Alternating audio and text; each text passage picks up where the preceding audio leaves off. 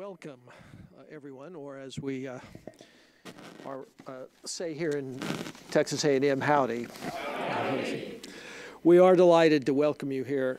This is a tremendous opportunity of which the Scowcroft Institute provides us many, to spend time listening to great world leaders, have an opportunity to discuss and consider the great events of the day, as well as the historical perspective on that great event. So we're delighted to have you here today.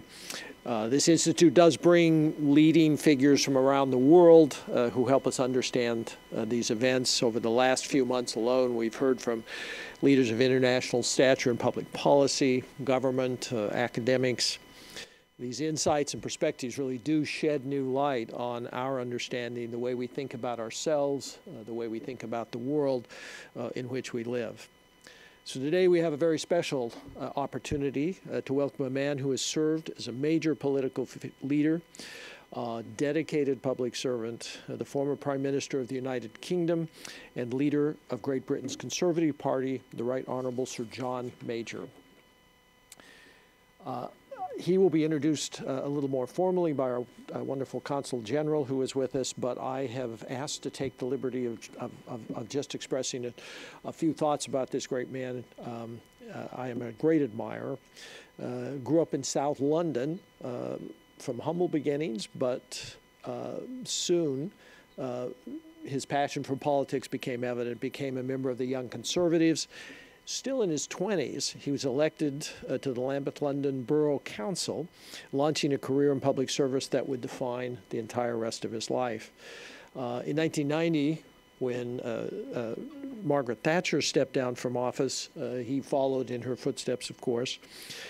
In her memoirs, Prime Minister Thatcher expresses wonderment about the future of Great Britain and what would happen after her departure, but she wrote, and I quote, "My problem was the lack of a successor whom I could trust to keep my legacy secure and to build on it. I liked John Major and thought he genuinely shared my approach." Now, for Margaret Thatcher, that's extraordinary praise.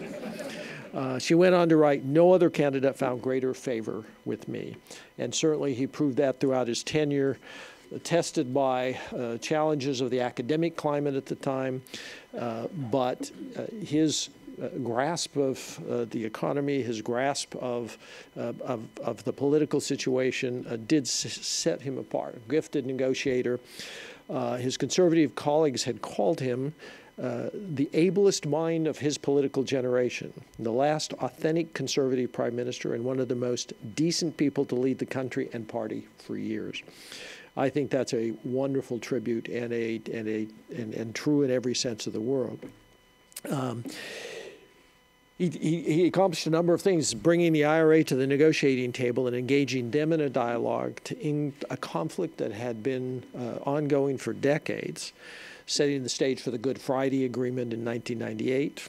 During the early 90s, he was also known for his close connection to President George H.W. Bush, in whose library we sit today, and who you all know is so revered on our campus. He strengthened that special relationship between our two countries, ensuring that in the Gulf War we were joined together in what was an extraordinary enterprise.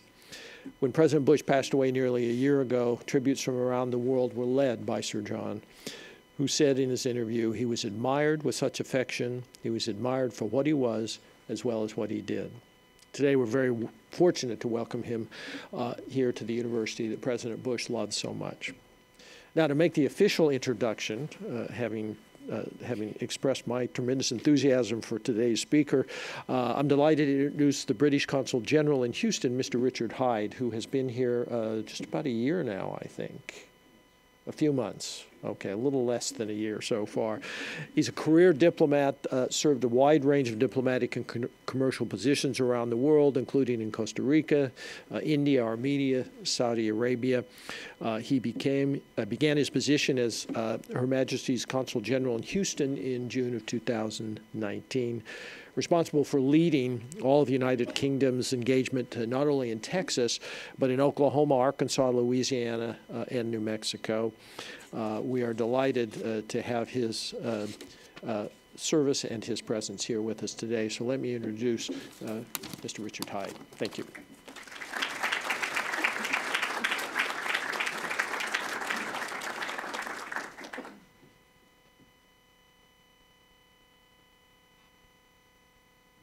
Good morning, everybody. Now, I'm not going to speak for too long because there's very little I can add to what is already a very warm welcome to our guest of honour. And of course, you didn't come here to listen to me. I just want to share a personal memoir almost, which is very rare for diplomats to be able to do this about former ministers and prime ministers. So I joined the Foreign Service about 4 or 5 weeks before John Major became the British Foreign Secretary. So he was my first real boss. I mean, he was at the top and I was at the very bottom, but I still feel we had a connection. Very shortly afterwards, he moved to be the Chancellor of the Exchequer, so the man who held the purse strings of government, and then the top job, Prime Minister. And that was a pretty rapid rise. It was very turbulent times. We had issues over Europe. We had issues with the Middle East very shortly afterwards. We had a big enemy in Russia, as the French would say, plus ça change. But we, very soon thereafterwards, I moved to Bermuda. My first diplomatic posting as a very nervous young diplomat. And the Prime Minister decided to have a summit with President George Bush in Bermuda in about a month after I arrived. And this was a daunting task for me because I was the one who had to do all the work in the background. So I wasn't invited to any of the great events in that visit. I was just the guy who pushed things up and down hills. But I happened to meet the Prime Minister. He came along to get his classified briefings from my office. And he said to me, are you going to the reception? And I said, what reception? He said, oh, you must come. So I went along, and I told my boss, the Prime Minister, told me I must come, so I must come. And not only did I go along and have a very, very good time, I also got the opportunity to actually shake hands and meet with President Bush. That's my only connection to President Bush, and it was exclusively down to the generosity and kindness of a Prime Minister. That is not always the words you will hear from a diplomat when talking about their head of state. Generosity, kindness, humility, humanity, they're not words that we tend to use after they've left office. But in this case, I am very privileged to say that I can say them, and I mean them. He goes down in the annals of the Foreign Service and in the annals of British politics as somebody we remember very fondly because he was all of those things. And I'm not allowed to talk about any politics at the moment because we are in the middle of an election in the UK, so I am banned from being political. But I'm just going to say that I miss those days. Sir John Major.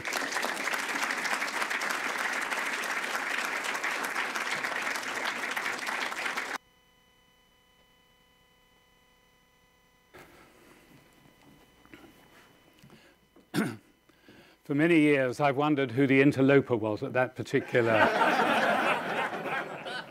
If you wait long enough, all things are revealed. Well, hi, everyone, or as I think they say in the vernacular, howdy. Howdy. It's a great pleasure to be here. Always a great pleasure for me, of course, to be in America, because my father was brought up in Philadelphia in the 1880s, when my grandfather was helping to build the Carnegie Steelworks. Now, the mathematicians among you may notice that's quite a long time ago. When I was born, my father was 65, and my mother was surprised. Now, it is a special pleasure to be at Texas A&M, and I'm grateful to the university, the Bush School of Government, and the Scowcroft Institute for the opportunity to be here. And it was very easy to accept the invitation because George and Barbara Bush were very close friends for a very long time. And so was Brent Scowcroft, one of the most delightful men you could ever meet. And of all the politicians I know, George Bush, with that innate decency and civility, was the leader who looked into the future with the shrewdest eyes and the greatest concern for what and who would follow him. Now, George Bush was an internationalist, a true citizen of the world, and he would, I believe, be concerned by much of what he sees today, as am I. And so, in part in homage to George, here in his final place of rest, I'd like to set out some of those concerns before we turn to the important part of this meeting, your questions just a little later. Now, for years, for the whole life of most of the people in this room, we've been bound by the liberal-based international order, which was built on the agreement at the San Francisco Opera House in the 1940s to establish the United Nations Charter.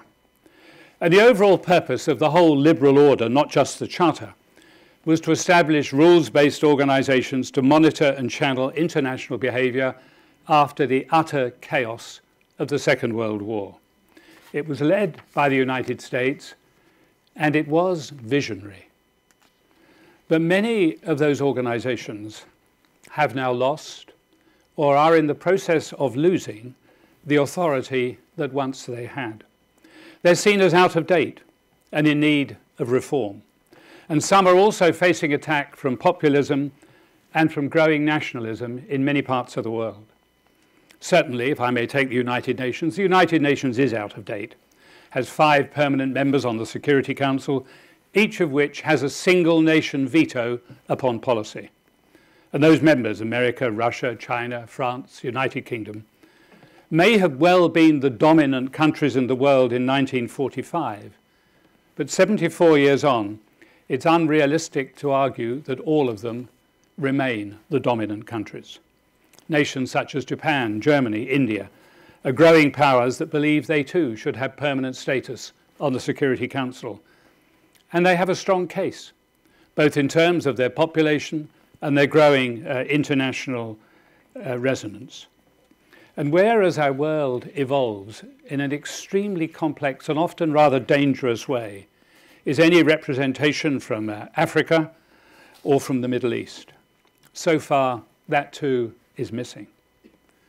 Yet if the UN's to perform its function, and in particular, I quote, to save succeeding generations from the scourge of war, and one looks at Syria or Yemen to see precisely how vital that is, then it needs the authority to act, the authority that carries with it the support and encouragement of every part of the United Nations, because it cannot be legitimate unless it carries that authority. Now, one welcome and obvious advance would be to enlarge the number of permanent members and abolish the single nation veto that can so often make a mockery of what the UN seeks to do. Take Russia, for example, under President Putin. Russia has been creating mischief in Eastern Europe, mischief in the Middle East. And yet she can veto, as a permanent member of the Security Council, any United Nations policy designed to rein her in. That is in no one's interest except Russia. And none of the permanent 5, sadly, none of the permanent 5 is arguing for a reform that would limit their own influence.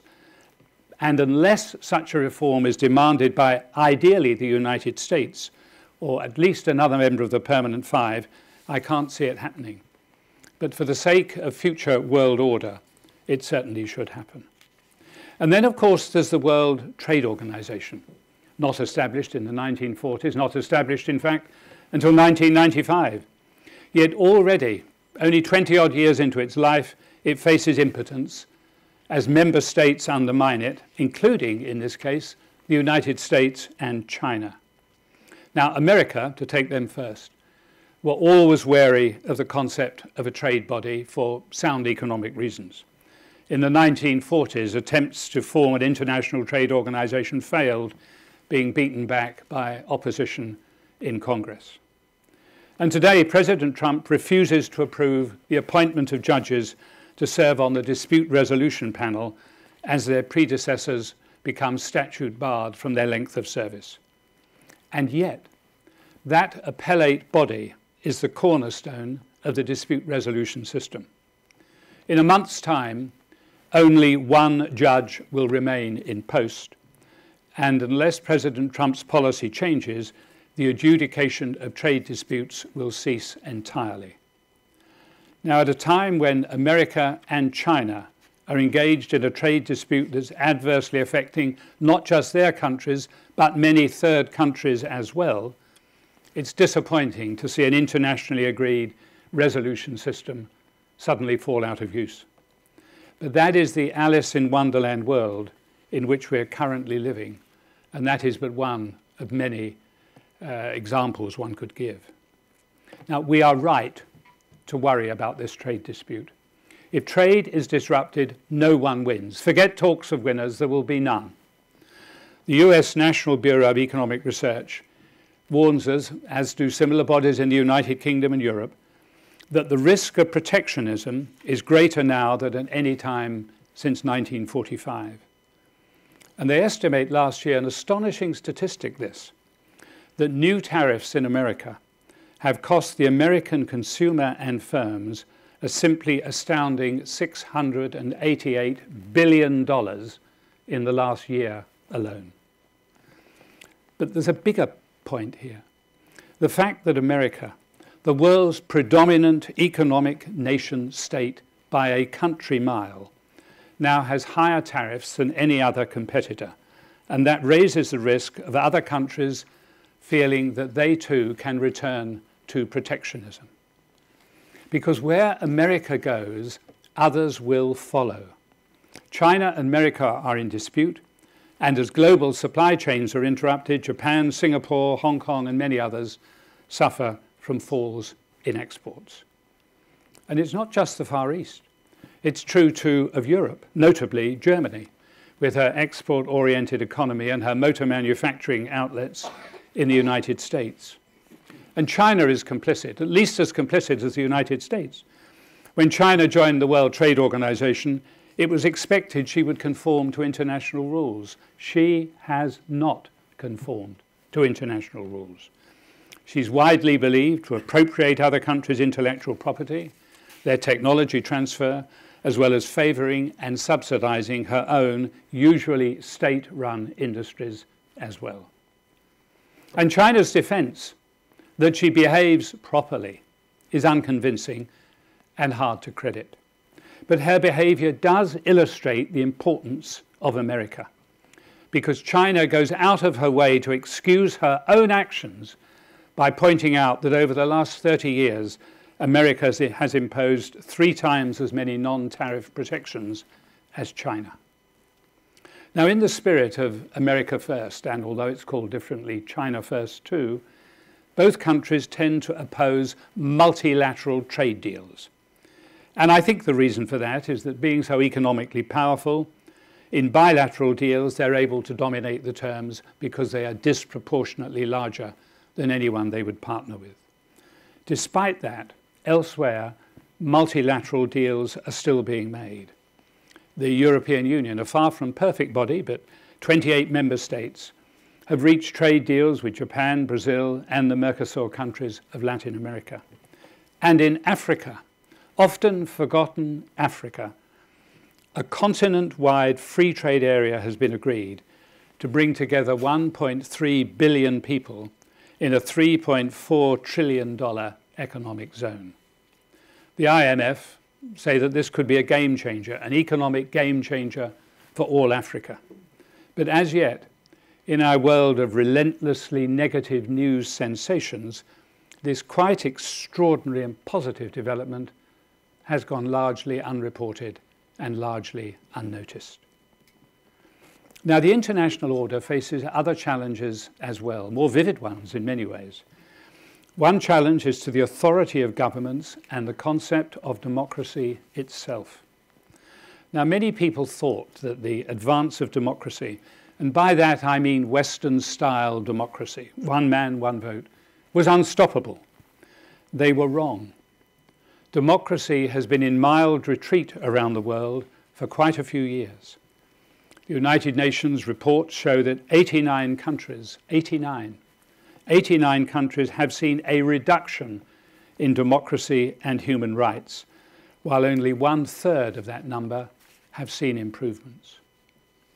There is also more widespread antipathy to government than I have ever known in all my political life. The 2008 financial crash led to a disregard for conventional Western democracy as the growth of living standards faltered after decades in which year on year they had improved and had been expected to improve by every person living in that country. Let me give you a startling figure. It comes from the United Kingdom to illustrate the point, but it is startlingly similar in the United States as well. in every decade since the 1930s, the majority of ordinary everyday workers, men and women alike, had an increase of about 20% in their net disposable income at the end of each decade compared to their position at the beginning of that decade. A remarkable increase, decade after decade after decade. Since 2008, the improvement is not 20%. It's tiny. It's 1%. And the beneficiaries are mainly restricted to the higher paid or the elderly in retirement who have had their social benefits increased above the rate of inflation. So it isn't surprising that between those two extremes of the elderly retired and the very high income earners, that the majority of people feel government has failed them, even though it was the action by government and central banks that almost certainly prevented a systemic collapse in our financial system and ruin for millions. But this perceived government failure runs alongside and has probably done a great deal to fuel the growth in populism and the acceptance of populist governments, often led by so-called strong men. Now, I have no regard whatsoever for populism. Typically, the populist makes promises that can't be met, thrives on creating division, magnifies discontent, undermines the judiciary and the rule of law, attacks the structure of government, condones violent opinions, penalizes minorities, condemns unpopular views, and bypasses long established and legitimate authority. Populism is popular only until it fails, as it always does. And it does because it is founded on dishonesty and self-interest, and fueled by exploiting grievance, exercising malice, and encouraging dissent. But at a time of disillusion, populism is fertile soil, very fertile soil, because the populists promise to deliver hope, and hope is the most potent of battle cries to people who have none and are beginning to despair. That promise, of course, is never kept, but that only becomes clear when they've been elected to govern and their failure becomes apparent. And by that time, a great deal of damage has been done. One only has to look around the world to ask oneself, are we moving towards an era of illiberal democracy? President Putin attacks democracy. President Xi ignores democracy. President Erdogan abuses democracy. Its unquestioned primacy can no longer be taken for granted. And consider, for example, the policies of Mr. Orban in Hungary, Mr. Duterte in the Philippines, Mr. Maduro in Venezuela, Mr. Ortega in Nicaragua. One could easily add to that list. And so the question arises, does policy in these countries enhance democracy, freedom, or human rights? And my answer to that is no, it does not. The reverse is true. In order to accumulate power, they undermine opposition and independent organizations. They violate existing practice. They dismember familiar rights. They ignore checks and balances, and they weaken the judiciary. Whatever else this may be, it is not liberal democracy. It is not democracy in any form that I recognize and acknowledge. And we can also look with similar concern at volatile leaders in, for example, Brazil or Guatemala, or across almost all of the Middle East. None is delivering mature democracy or stable or contented societies. Now that raises a question, an important question. Why are such leaders and such regimes supported at all? And putting aside false support in corrupt elections, which occurs in some places, it may be because some autocratic nations, most spectacularly because of its size, China, achieve high growth without democracy. And to those people living in dire poverty or in stagnant economies, that is an attractive proposition. If you worry about putting clothes on your back or food in your belly, then you are more concerned about that than the right to vote in an election. So it's easy to understand the choices that people make, but important to reject that concept of autocracy. History warns us with vivid clarity that absolute power has been misused too often to be complacent about seeing it happen again. China illustrates the risk, not now, but potentially. For over 30 years, her double-digit growth benefited the whole of Asia. Millions, millions upon millions in China and beyond China were lifted from poverty. Her GDP now matches America and Europe, though not, of course, her GDP per head. To combat the impact of the financial crisis, China launched a massive investment program, twice the size of America's stimulus, itself very large. It was bold, it was confident, it was magnificent, but it was intensely risky. And so as China then necessarily took action to halve her deficit, debt soared and growth slumped. Even as the economy rebalanced, internal problems arose in China. When car sales fell, it was domestic Chinese models that no longer sold, which cost many manufacturing jobs. At the same time, Chinese advances in technology destroyed white-collar jobs. The risk of social and political unrest began to increase. Now, such a situation is uniquely risky to China because the ruling Communist Party has no electoral legitimacy. It's no longer a theological legitimacy. It's no longer communist. Its sole legitimacy is improving the quality of life for its 1.4 billion people. And if the Communist Party were to fail badly in that, then it could fall as well as fail. Chinese leaders have not forgotten the fate of their neighbors, the Soviet Union. And this fear also explains China's refusal to extend electoral democracy to Hong Kong, despite their implicit, not explicit, but implicit promise that they would do so. Because for a governing party in China that no longer has a communist ideology, democracy could be the virus that kills, and Chinese leaders understand that very well. To the autocrat, democracy is dangerous because it threatens their power. For the democrat, autocracy is the enemy of liberty of mind and action. China isn't alone, but since she is the most powerful autocracy, I use her as an illustration. But please do not think she is one and only in that position. Now, I don't believe for a moment at this time that China is an aggressive military power, unless provoked. But I do note that her military capability is growing as she prepares to protect what she regards as her own.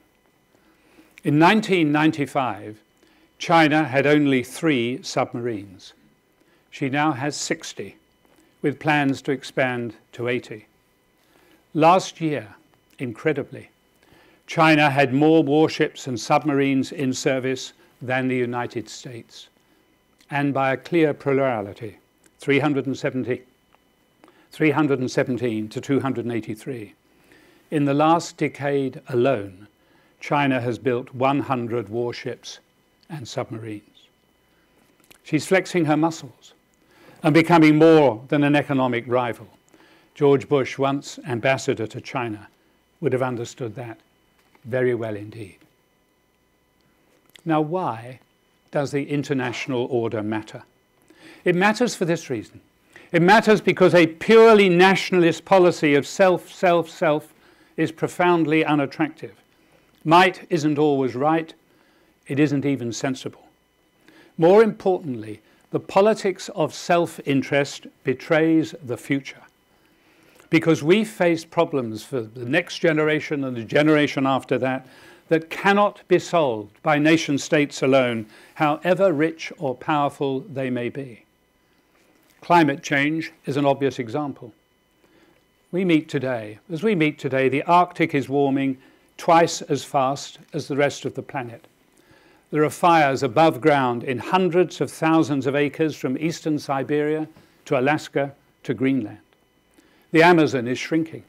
Since the 1970s, nearly 1/5 of Brazil's Amazon has been destroyed by development. To put that in context, it's an area much bigger than France. Deforestation slowed in the early years of this century. But in 2018 alone, Brazil lost 1 billion trees. 1 billion trees. The oceans cover 70% of the Earth's surface. Sea levels are rising. Can we ignore this? No, we can't. Can any one nation overcome this alone? Of course it can't. No again. So the international order does matter. Cooperation does matter. If later this century low-lying islands, perhaps Singapore, perhaps others, sank below the waves like a modern Atlantis, and did so because others polluted while they waited for the world to agree on climate action, then how would the world forgive itself? We need to work together.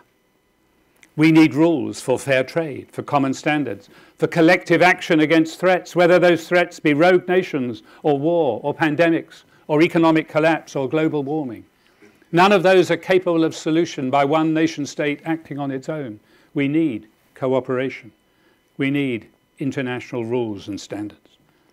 In our global world, without common standards, we will retreat behind national borders, and international cooperation so vital to our future will diminish.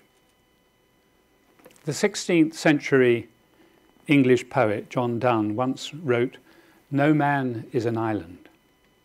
Nor today, 400 years later, however powerful it may be, is any one country. In our search for future peace and well-being, we stand or we fall together. Now, within this maxim, America, with her unique and remarkable self-sufficiency in so many areas, is the nearest thing to an exception. When America speaks, the whole world listens. When America sets an example, others will follow. When America acts, the world reacts. In economic crises, the world buys US dollars, not euros, not rubles, not renminbi. It is impossible, and I sometimes think America does not understand this herself, but it is impossible to overstate the power and influence potentially in the hands of the United States. And dependent upon how that power is exercised, she is either admired and respected or feared and distrusted. What America does or does not do shapes our world for good or for ill. Now, we are going through a challenging and turbulent period in our history. No, there is no great international war, but there's discontent in government and minor wars in many parts of the world, and huge numbers of people believing that they are falling further and further behind, with the enormous likelihood of future social disruption if that continues. And so, as much as we have done at any time in peacetime, we need a nation, a leading nation, to bring our world together, to update the post-war ambition of unity, to promote and fight for the free market and the rights of free peoples to democratic control, to be that city on a hill that Ronald Reagan talked about, to be those 1,000 points of light that George Bush aimed for, and to be the nation that would pay any price and never fear to negotiate, as set out in that most famous of all modern inaugural addresses by President Kennedy. Now, you may think I ask too much of your nation, but Presidents Kennedy, Reagan, and most especially George H.W. Bush would not have thought so. No other nation, not China, not Russia, not even the 28 nations, soon to be 27 sadly when Britain leaves, not even the 27 nations of a united Europe can do what America can do for this generation and for the next. The burden is heavy, but it must be borne. And if it's borne, it may even secure a future that right now may seem unattainable to many people in many parts of the world. All my adult life, I have seen your great country, first among equals because of its power and its size and its leadership, lead the Western world towards greater security and prosperity and freedom. That isn't a job for one president or one presidency. It's a job for many. From my perspective of years, as a wartime, World War time baby, from my perspective of years, I know that time moves more swiftly than we believe, and that the past governs the future more profoundly than we imagine. All around the world, it is the younger generation, those soon to leave education, that will govern. And they will inherit that mantle of government with many problems still to be overcome. And the success of that generation will determine the way of life for the next generation and generations yet to come. The point that I am making is this: government is not for others, it's for you. And how that government is conducted here in the United States will have an effect on the lives of millions of people far beyond your own shores. Now, you here at the Bush School of Government and Public Service and the Scowcroft Institute of International Affairs could not have two more internationally respected names behind you as you embark on your future life, whatever that may turn out to be. The first, one of the greatest public servants of all time, to my view. And the second, not only a distinguished and much decorated general, and one of the finest foreign policy minds I ever worked with, but also another profoundly wise and good man. Two great internationalists whose first instinct was always to employ America's soft power to maximum effect. Only when America was provoked beyond endurance or pride would the world be reminded of her supreme and unmatched military might. Restraint is the most tangible display of power. During these rather challenging and turbulent times in our common history, on both sides of the Atlantic, it is a good moment to reflect on how effective a restrained, dignified, and tolerant government can be. And when that style of government is enacted by the world's most powerful nation, it sets a benchmark for others to follow. Here, at Texas A&M, having been tutored in the creed of George Bush and Brent Scowcroft, you are going to be as equipped as anyone can be to ensure that your own benchmark is set as high as theirs, in my experience, always was. And in that, and in the interest of the wider world, I wish you every possible success. Thank you very much.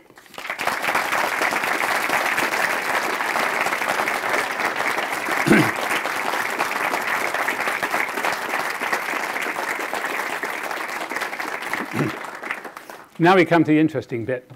This is where you get your own back.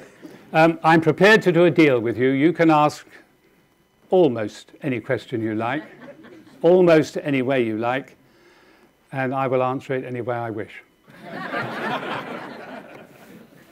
Can you wait for the microphone to come? If you don't mind me adding to the introduction that was made,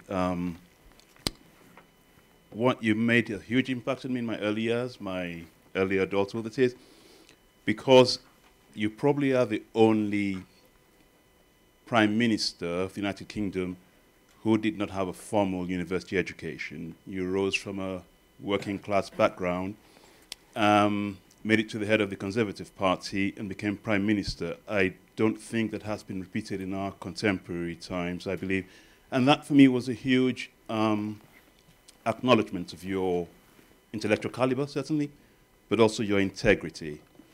In your early career, you worked in my native country, Nigeria, as a bank clerk. Now, one thing that bothers me, though, today is I'm an immigrant, and I'm an American now, proudly so, and I can relate to how Americans, I get this with my in-laws, my family, because they're American, native-born Americans, don't quite appreciate the influence America has on the rest of the world. But besides international order and its present state, as you have elaborated on, I wonder whether a more insidious danger, if you might say a more insidious enemy, might not be the absence today, sadly, of, say, truth, decency, the presence of dissimulation in our political space, might not be a more formidable opponent, a more formidable red stop sign that we should be more wary of. And I'd like your thoughts on that. Well, thank you for your kind words. I did work in Nigeria. I was in Nigeria during the Biafran War, if you remember it very well.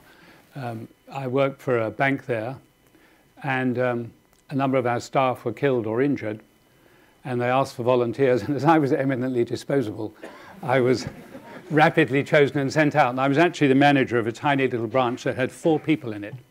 The 4 people were myself, the Ghanaian accountant who knew what he was doing, the teller, and the boy who swept out the bank. It was a magnificent branch, and I thoroughly enjoyed it. And I fell in love with Africa. If any of you have never been to Africa, go there.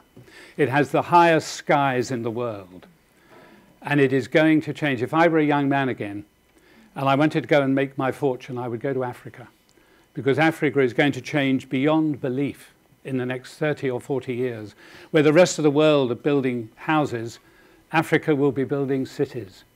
And it is going to be the most extraordinary change. And you may be one of those handful of people that don't like Africa, but most people who go there, it's a very easy place to fall in love with. Absolutely magnificent. And I remember Nigeria with very great affection, despite the fact that after a car accident, I left bits of myself behind there. You're right. The way in which politics is conducted is important. It can enliven, it can abuse, it can poison the public atmosphere if it is conducted in the wrong way. If it is conducted without respect, it can poison the atmosphere. And it's very easily done. And there's a combination of events that are bringing that about in a number of countries, a number of democratic countries that I'm too modest to name. And it is very dangerous. And a lot depends on people who care about their country deciding that they are going to put up with the vicissitudes of politics and actually enter it. If it's in your blood, don't be put off. If you think you can contribute, don't be put off. But don't go into politics unless you know what it is you wish to achieve. You can always judge a politician by one test. Can you look at that politician and say there is one thing that will persuade him or her to resign because they cannot bear it? If you can find someone who would resign over something, then support them, because they have a conscience and the ability to discriminate between what is right and what is convenient. And that is the great gift that George Bush had, in my view. But I think you are absolutely right. The importance of truth and decency is very important. But you may spread it more widely. We're in the middle of a general election in the United Kingdom at the moment. And some of the things that I read in the media, read or hear, I know are patently untrue. And yet they are widely disseminated. Now, whether that is a poor quality of journalism in its wider aspects, or whether they are being fed this nonsense by participants in the election, is not something I can be clear about. But I notice it does poison the atmosphere, and it does damage. And so does the internet in its various ways, where it could be used for good. And in many ways at the moment it is not. So if the nation is governed by people who are truthful, civil to one another and decent, then I think that democracy is likely to thrive. If they are not, if they are governed by people whose interests are personal, not national, or even in some cases national, not international, then I think the likelihood of that country thriving is correspondingly diminished. So I entirely agree with the whole thrust of your question. And I wish more people said it. Yep, where do we go? Just here. So we heard you talk about your opinion on foreign relations between the United States and China. About? United States and China. Yes. What is your view or your policy's view on Vladimir Putin's government in Russia? I am not an admirer of Mr. Putin. You can take a man out of the KGB, but you can't take the KGB out of a man. And he is determined to twist the nose of Uncle Sam. He daren't confront America full frontally, as it were. Perhaps I might have expressed that more delicately. He can't bluntly oppose the United States because the United States would eat him alive. It's much bigger and more powerful. Today's Russia is not the old Soviet Union and nothing like it in terms of power. But he can be mischievous. He is being mischievous with what he's been doing with Ukraine. He is being mischievous with what he threatens in Eastern Europe. He is being mischievous in what he has done in Syria. And it is very important, I think we have learned that in the past, that he is confronted before he thinks this arrogant behavior can be carried further. And that does mean that we need a strong NATO. And that is an issue that needs to be confronted. America is the leader of NATO. America has reason to resent the fact that some of the European nations do not pay enough as much as they should into the NATO pot. When successive American presidents say that, they are absolutely right. Some of the Europeans do not. And they need to be pressured into doing so. But we should not let go of NATO. It may be that we need to renegotiate the NATO treaty. Does Article 5, the famous article that if one NATO member is attacked, all will come to their aid, does that truly apply with the extension of NATO? Can we be certain that is how events would fall out if a NATO member were attacked? I'd like to know the answer to that, which is why I think an updated NATO treaty would be a very good idea.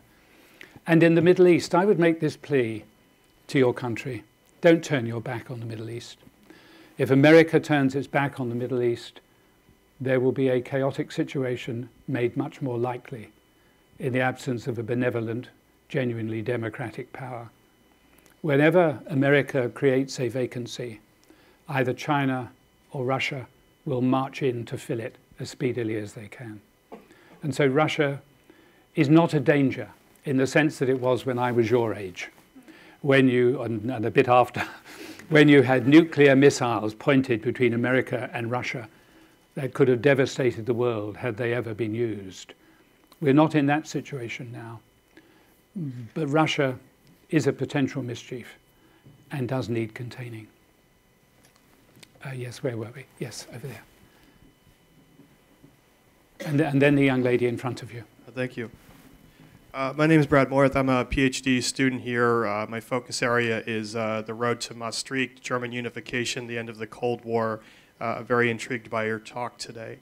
I was wondering if you could talk about your role leading up to Maastricht, circa 1991, with Kohl, German Chancellor Helmut Kohl, Francois Mitterrand.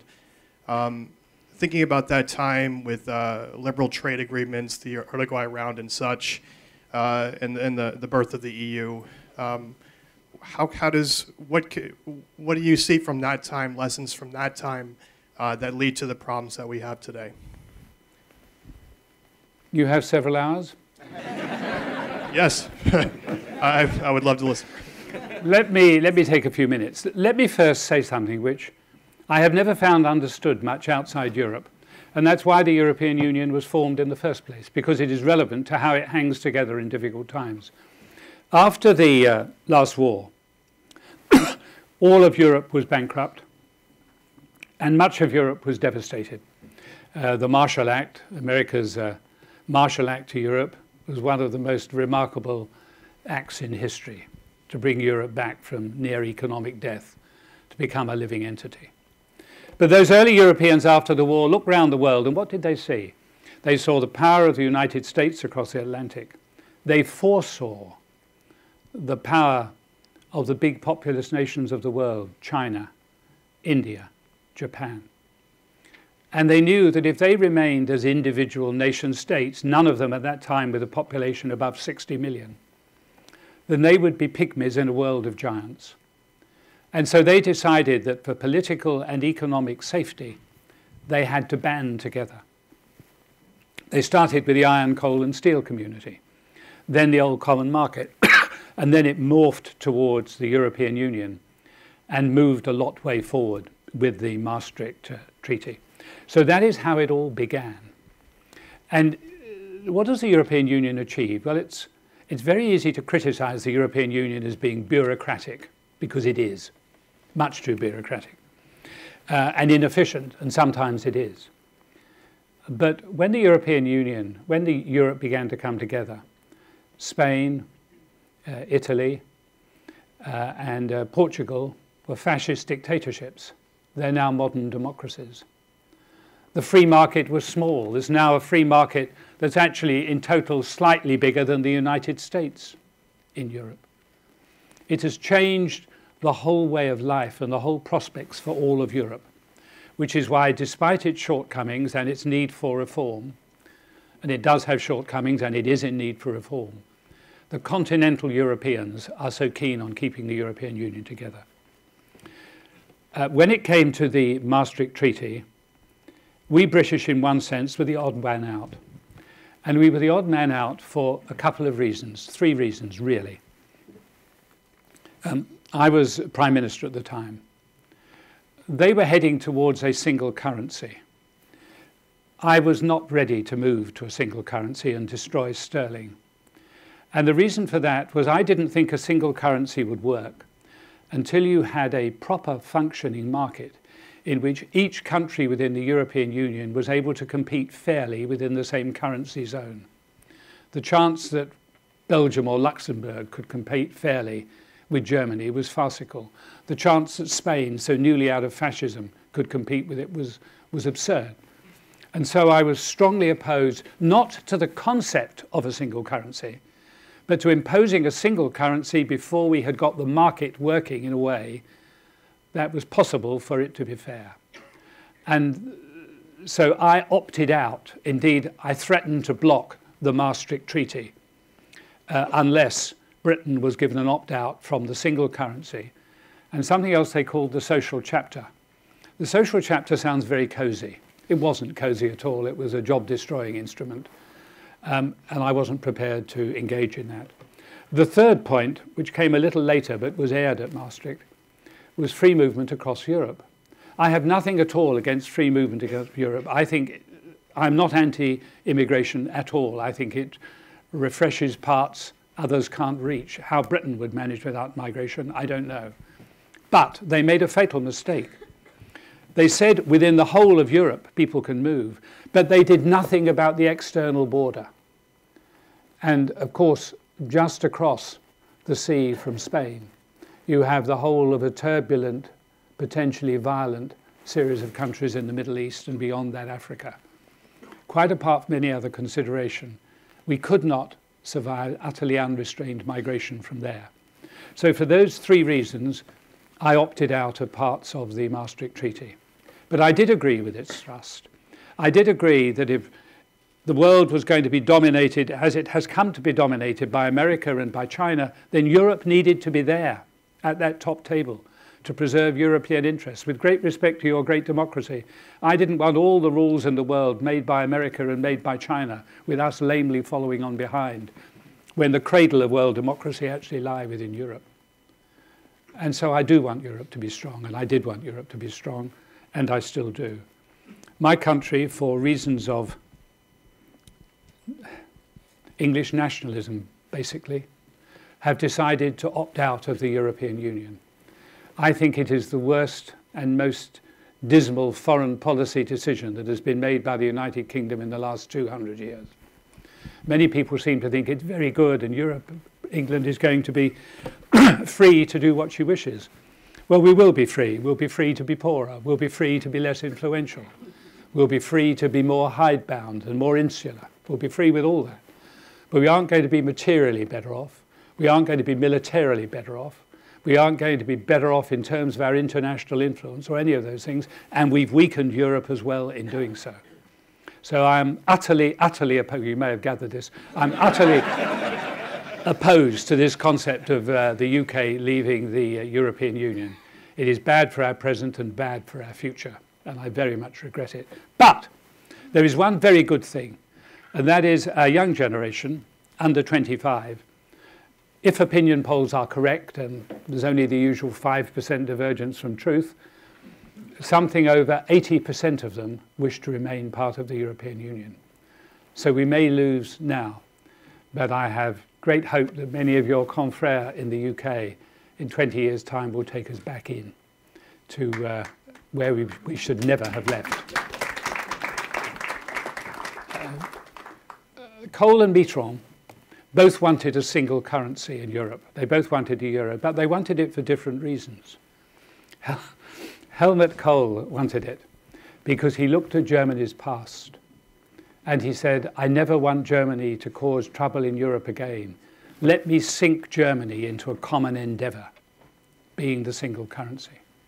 And François Mitterrand said, no, not to Helmut Kohl, but to me, let us have a single currency. It will bind Gulliver down.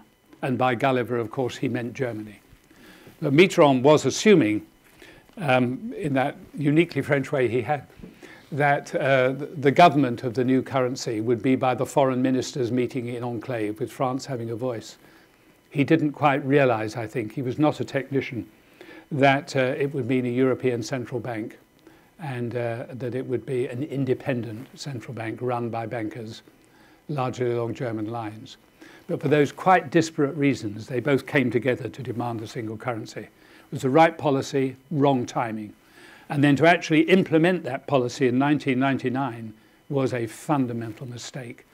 And the reason so many people have been unemployed across Southern Europe is because they cannot compete with Northern Europe in the same currency area.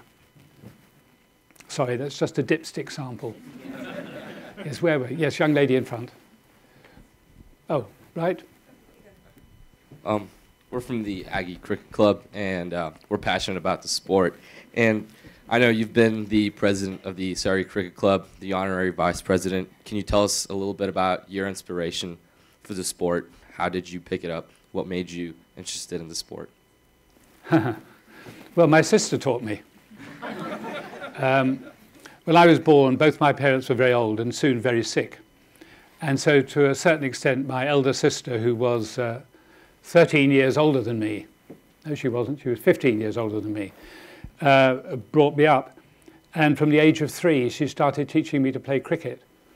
I think the reason she was teaching me to play cricket was that she was able to take me to see the local cricket team every weekend, and there were some extremely nice young men in the cricket team. But nonetheless, she taught me to play cricket and taught me to love the game, and it came fairly naturally to me, and I did. And I have never regretted. I know you have this obsession with another game. But the Aggies are going to change your mind, I hope. It's an extremely good start.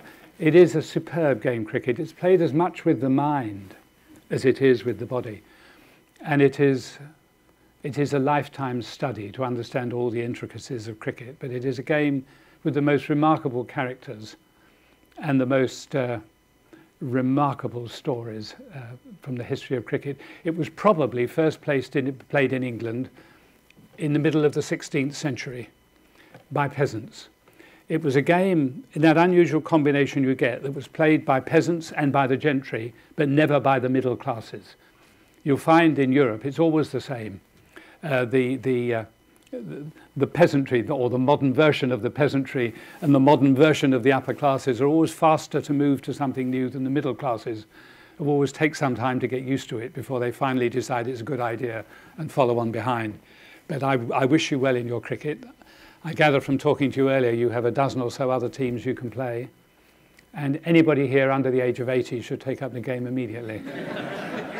We were thinking if you could help us organize a cricket match between the Surrey Cricket Club and the Aggie Cricket Club whenever you come down next. That'd be really cool. I hope they're a good team. They're pretty good. The Surrey Cricket Club is 150 years old. The players, fortunately, are a touch younger. But it's 150 years old. It was originally a market garden. Where they played. It's turned into one of the most magnificent stadiums anywhere in the world now. I'll mention it to them. Yes, we've also got a gift for you, if I could present it to you. It's a cricket bat. Oh, lovely.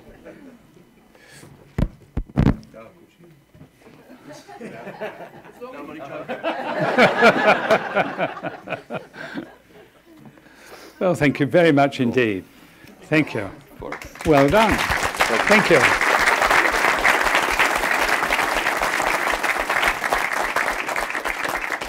It's a handy weapon. I could have used it in cabinet. How are we for time? There's a young lady just here who's been... We have one more gift. Maybe Ah. we weren't told about this. Have we got one more question? We have Because this one- young oh, one lady's more been waiting a long question, time. yes. Is that possible? Yes. Okay, thank you. This may be a mistake.